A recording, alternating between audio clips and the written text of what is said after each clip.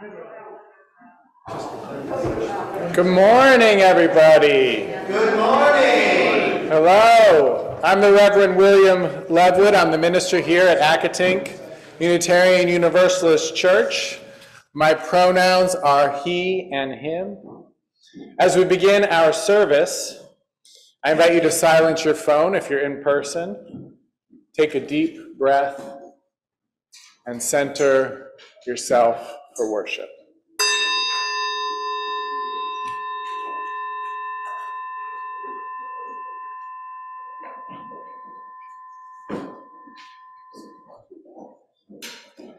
We open in welcome to the ancestral people of this land, acknowledging that our church, like all of Burke, rests on the unceded territory of the Manahoic tribe of the Great Sioux Nation.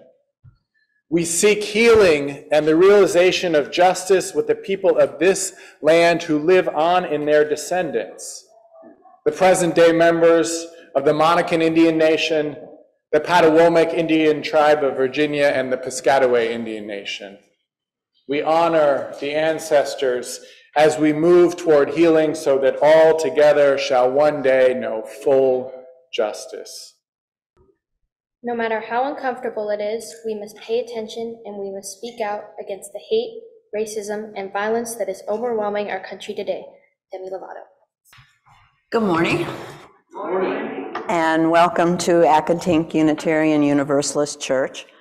I'm Paulette Lichtman-Panzer, and I'm happy to be your worship associate today. This congregation is a welcoming and inclusive community that seeks to create a more just and compassionate world. If you're new to Accotink and would like to talk more about this church, just about anyone in this room can help you out. If you're a first-timer or even a second-timer, look around. If we've got a stitched name tag on, talk to Rev, talk to me. We can tell you all about this church and how long we've been around. Whether you're a longtime member or a newcomer or something in between, we encourage you to stay for our social hour online and in person immediately after the service. We're glad that you came this morning. We have a proposed new mission statement in this congregation. I am so excited and so grateful to the task force that did such good work. So the proposed new mission statement is that Accotink Unitarian Universalist Church is a welcoming and inclusive spiritual home where we inspire each other to live our values. Together, we care in community, grow in spirit, and act for justice. There's also a short paragraph that's been shared about each of those areas of focus that we can use on our website. The mission statement task force worked really hard. Like I said, I'm really grateful and proud of the work they've done to develop a brief and memorable statement that says who this congregation is and what we do together. So I want to give an announcement early in the service that I want to encourage people, even urge people to come to a special congregational meeting to vote on whether to adopt this new mission statement 2 Sundays from now, so on March 5th after the service. And if you have questions about the mission statement or the process of developing it or anything you want to talk about it, you can come to a discussion after the service next Sunday, not today, but 1 week from now, and ask the task force any questions you have. So, that second phrase in that mission statement, together we care in community, grow in spirit, and act for justice, succinctly names the 3 areas after membership growth that you named in the cottage meetings that were part of the contract to call process when you chose me as your settled minister.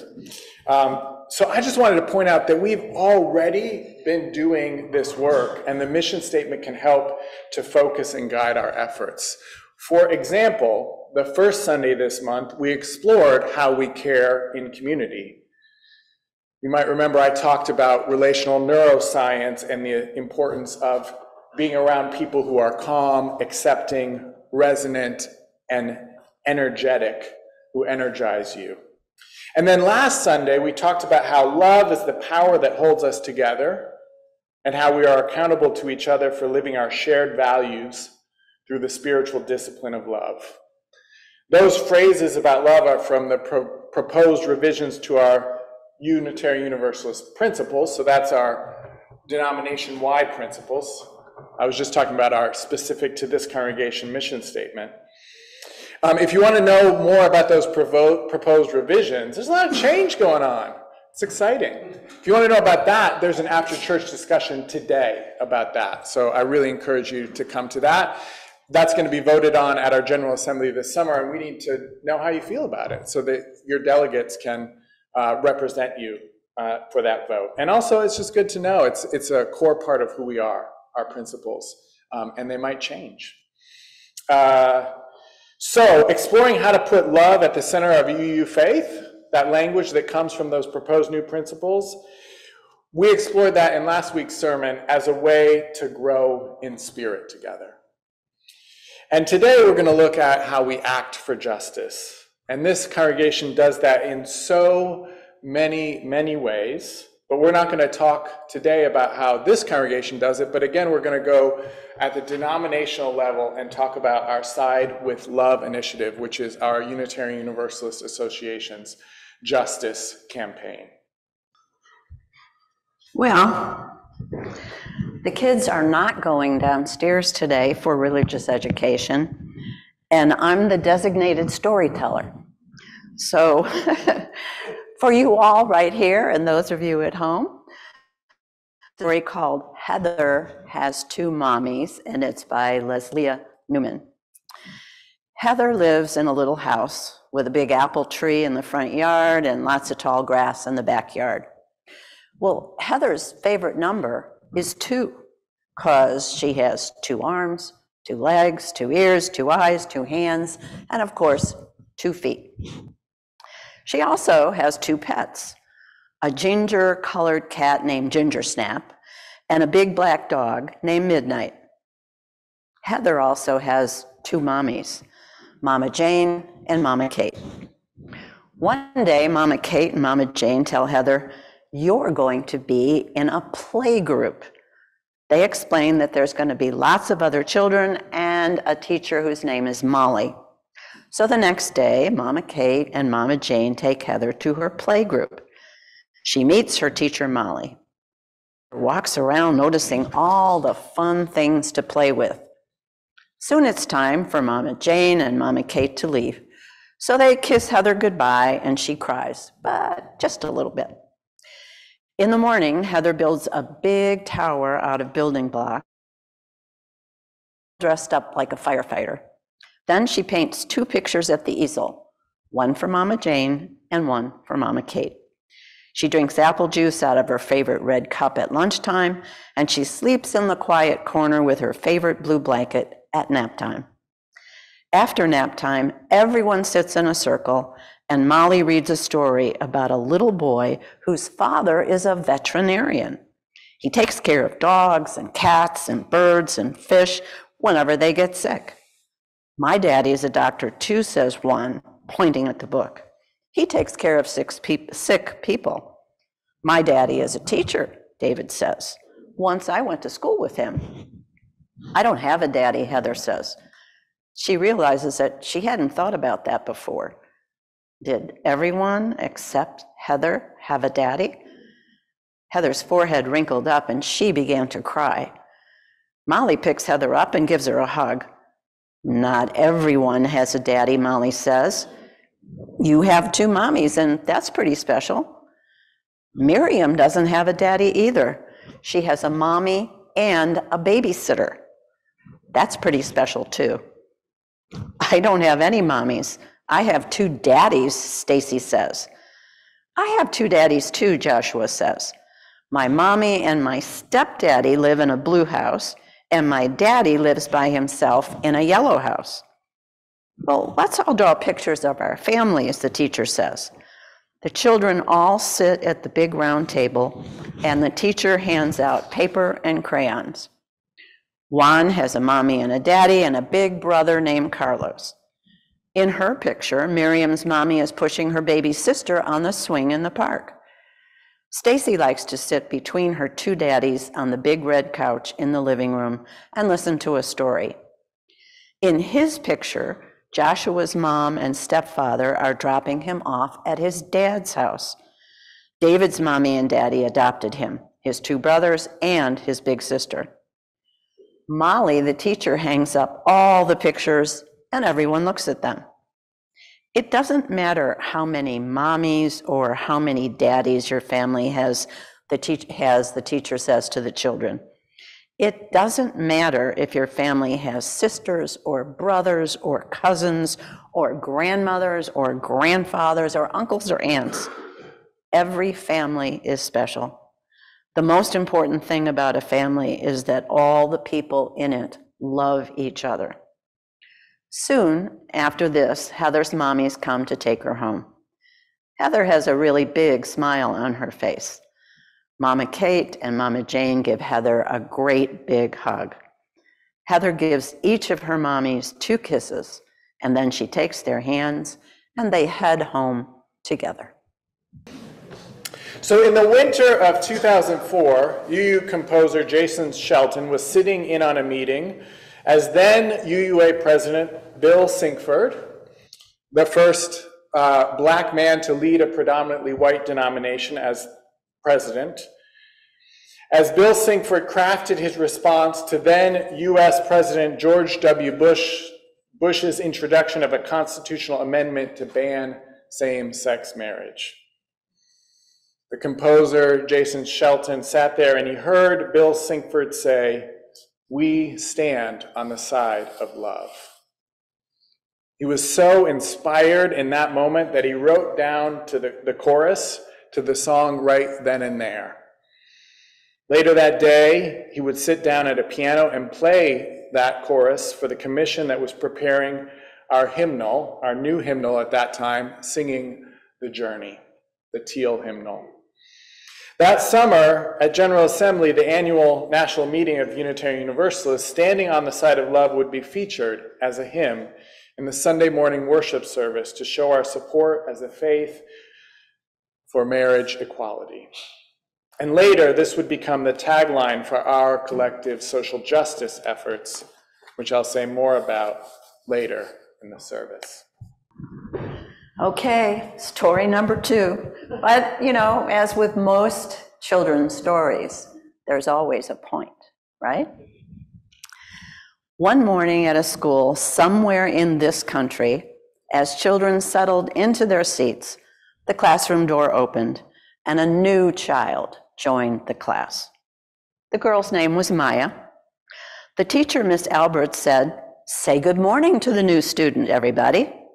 But most of us were silent. Her coat was open and the clothes beneath them looked kind of old and ragged. Her shoes had a broken strap on one of them and weren't the right kind of shoes for winter. Well, we all stared at her. The only empty seat was next to me, so that's where our teacher put Maya. On that first day, Maya turned to me and she smiled, but I didn't smile back. I looked away and I moved my chair, myself, and my books a little further away from her. And every day after that, when Maya came into the classroom, I looked away and I never smiled back.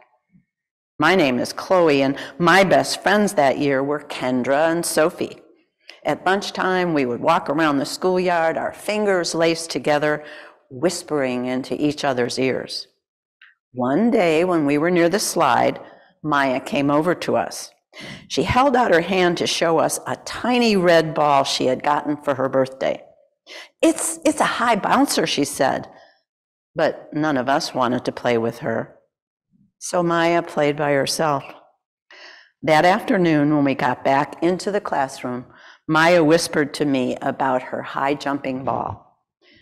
Behind me, I heard Andra say, "Chloe's got a new friend. Chloe's got a new friend."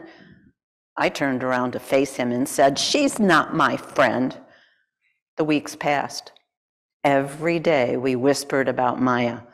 laughing at her clothes, her shoes, the strange food she brought for lunch, the funny way she spoke.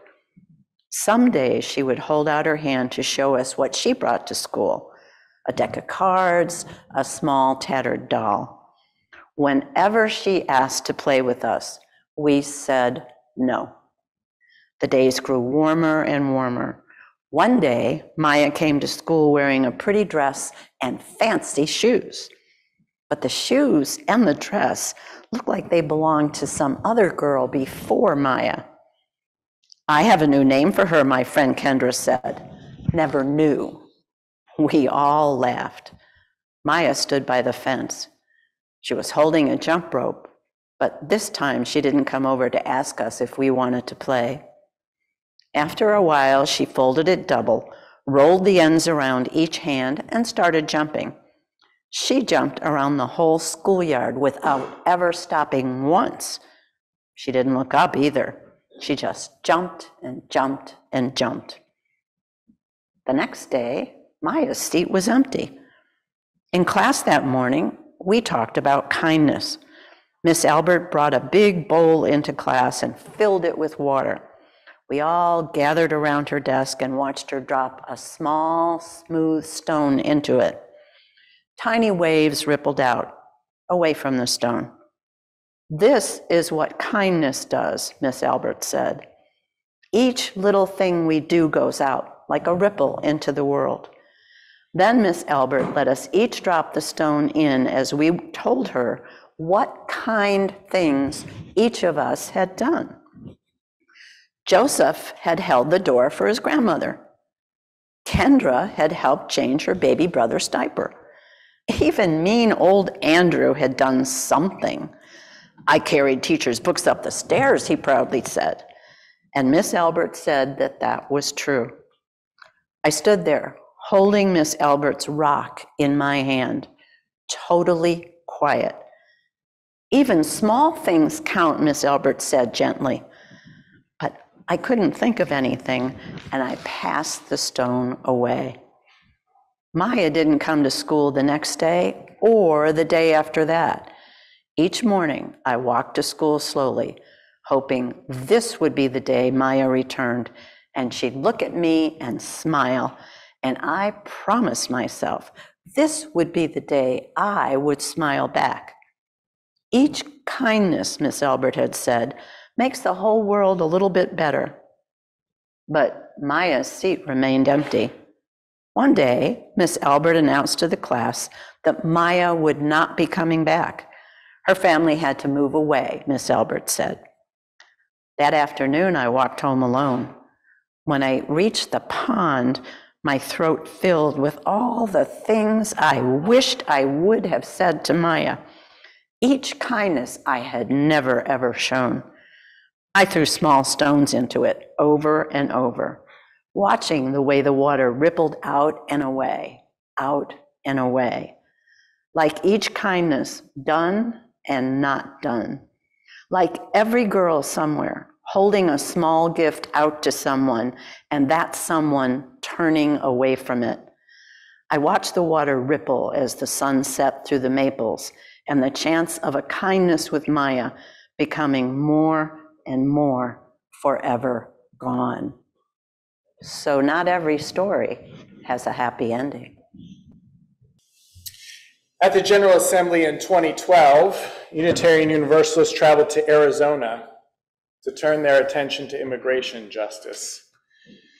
2 years earlier, in 2010, Arizona had passed a controversial anti-immigration law, much of which would later be deemed unconstitutional by the Supreme Court. Unitarian Universalists decided to hold a Justice General Assembly focused on bearing witness for immigration justice right there at the heart of the battle in Arizona. That June of 2012, more than 2,500 people held up candles outside of a tent city for undocumented immigrants as they chanted, "Shut it down, shut it down." it would be another 4 years before Sheriff Joe Arpaio, who had been sheriff of Maricopa County for 25 years, lost his re-election bid in 2016. And it was still another year before the new sheriff shut down the tent city that had housed undocumented immigrants in inhumane conditions, with only 2 meals a day, stifling summer heat, and the reinstitution of chain gangs, conditions that had continued for more than 20 years. Today, we still have work to do on immigration justice. Here at Accotink, we've provided support to immigrants who were dropped in DC by the governors of other states. We, as Unitarian Universalists, have a commitment to siding with love, to standing on the side of love, a slogan for a campaign that began by advocating for marriage equality that also speaks powerfully, I think, to immigration justice, with the language of siding with love bringing to mind a border. In Jacqueline Woodson's story, we don't learn much about Maya. We can tell that she's poor. The story tells us that she ate strange food. We could guess that she may be a refugee. She might be an immigrant. Which causes me to wonder, when the story says that she had to move away, I wonder if her family or a member of her family was deported. We have a choice in this country to show up for the rights of immigrants. Poet Joy Harjo says, "Each act of kindness is a light in the battle for justice." And Jacqueline Woodson's story shows how each act of kindness, each act for justice in the world, drops a stone that ripples out. In the example of the tent city in Arizona, it took many people standing up, showing up for many years, but eventually it did make a difference. In recent years, the Side with Love campaign has turned its attention towards racial justice and the Black Lives Matter movement. Congregations all over this country have put up, UU congregations have put up Black Lives Matter banners, including here at Accotink. You can see it on our sign as you come in. In many places, these banners have been torn down or defaced. Always, they've been put back up again. We've also been making changes within our association to look at how our structures support a culture of white supremacy. Now, I know that term rubs some of us the wrong way, as does, for some of us, the phrase Black Lives Matter. I believe that's by design. We need to see that Black lives do not matter in this country as much as other lives. That's what our institutions and our structures and our collective actions show. Black Lives Matter is an ironic statement. It's a call for Black lives to matter not more than other lives, but as much as other lives in this country. White supremacy culture is a term that shows our complicity in racist systems and structures, and how that spreads the virus of racism even more effectively than the acts of extremists. As the Reverend Dr. Martin Luther King Jr. pointedly asserted many, many years ago, decades ago, in his letter from a Birmingham jail, the lack of action from liberal and moderate whites props up white supremacy more effectively than the actions of segregationists. White supremacy culture, that phrase, is a deliberately provocative term that attempts to bring this difficult truth to light. I spoke last week about being accountable to each other and how we lived our shared values, and shared that sometimes some of the ways I have not been accountable is by not doing things when they needed to be done. By not having the courage In Jacqueline Woodson's story, we see this with Chloe's character. For the most part, she's not actively mean to Maya. She's passively mean. And I get it. She wants to belong.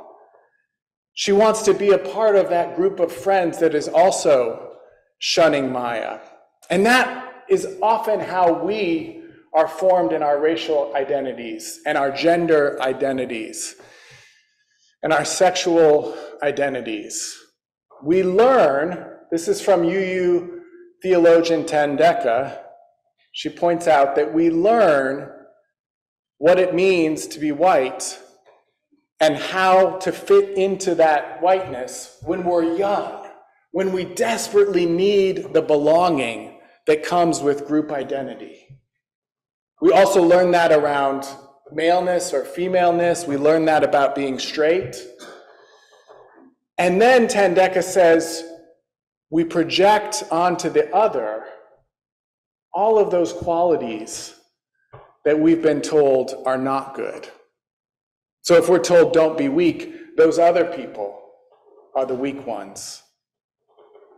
If we've been told not to lie, those other people are the ones who lie, and so on and so forth.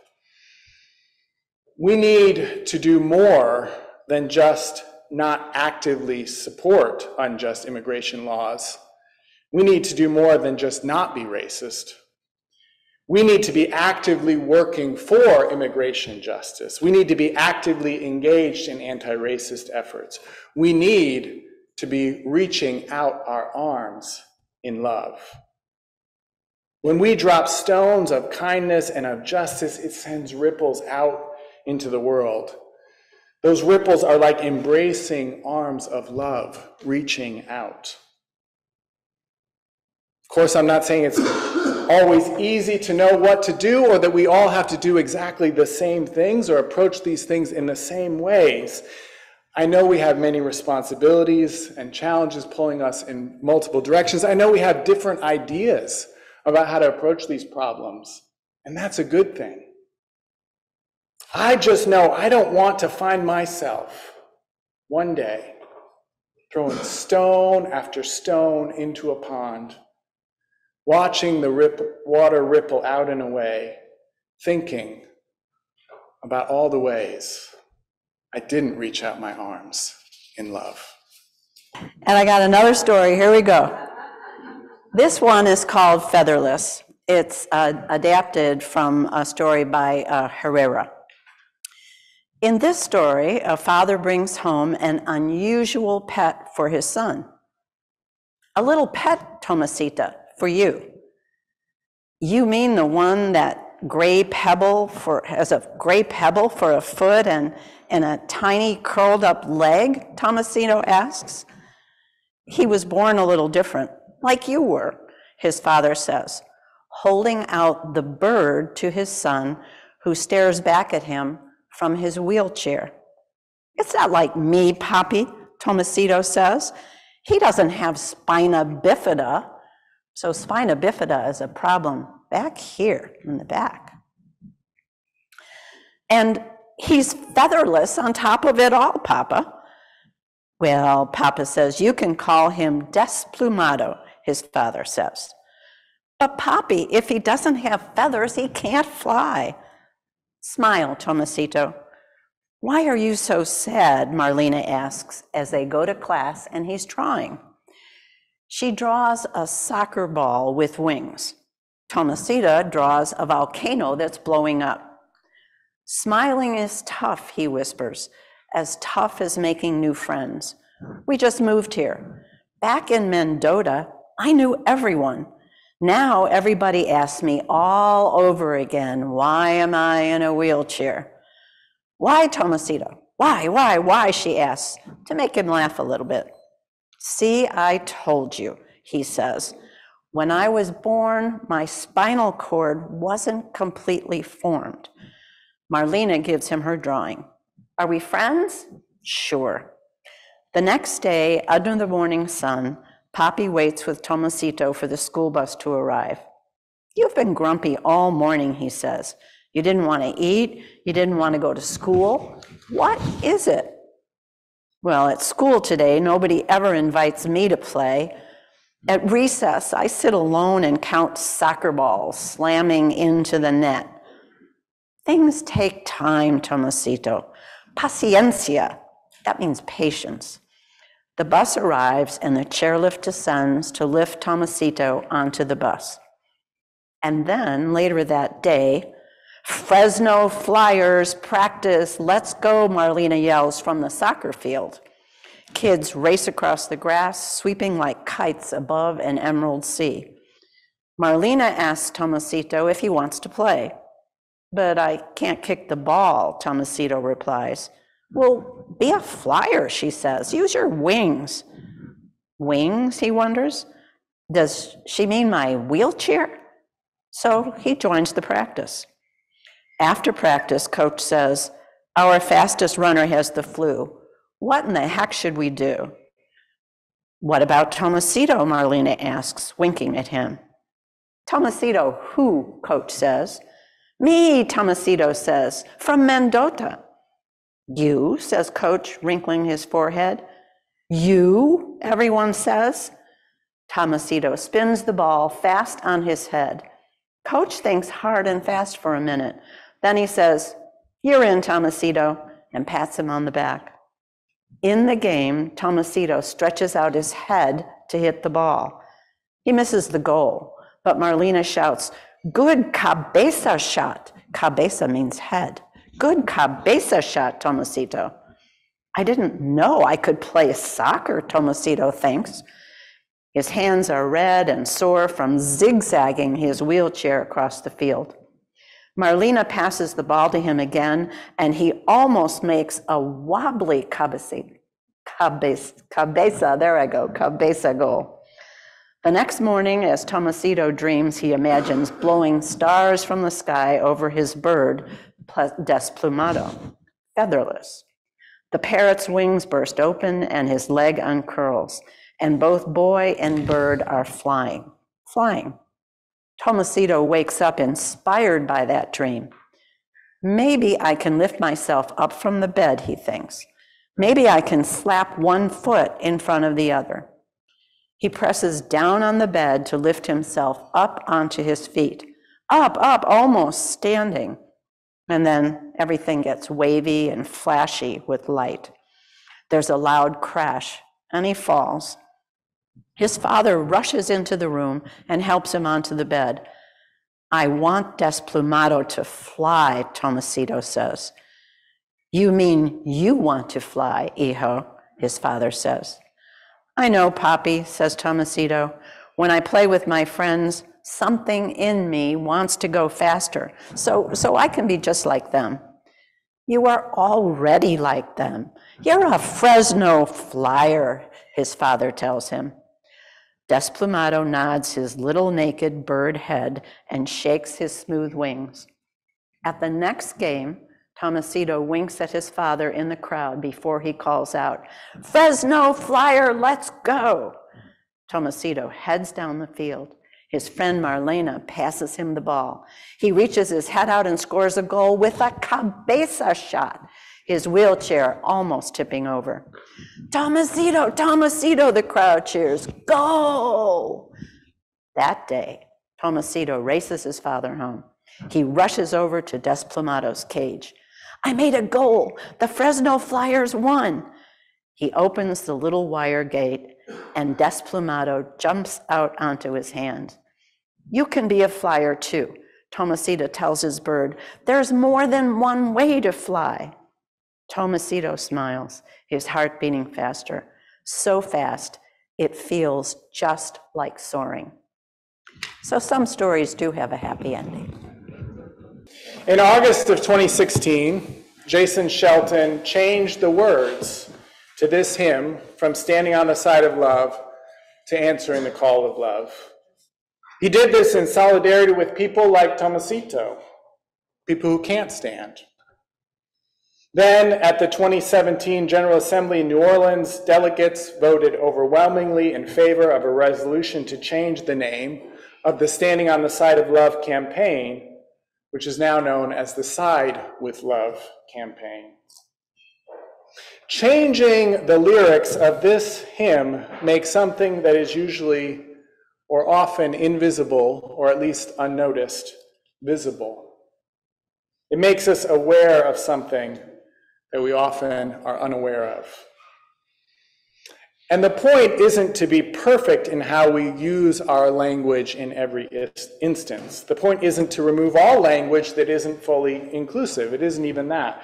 The request from those of differing abilities is that we bring their experience into the room. That if we sing a song, like Guide My Feet, for example, that we mention, at the very least, that not everyone is able to walk on their feet. The request is that we begin to become aware of the differing abilities in the room. That's why I say rise in body or in spirit. It's important that we make space for everyone in the room. It's important that we say to ourselves and to each other, there's more than one way to fly.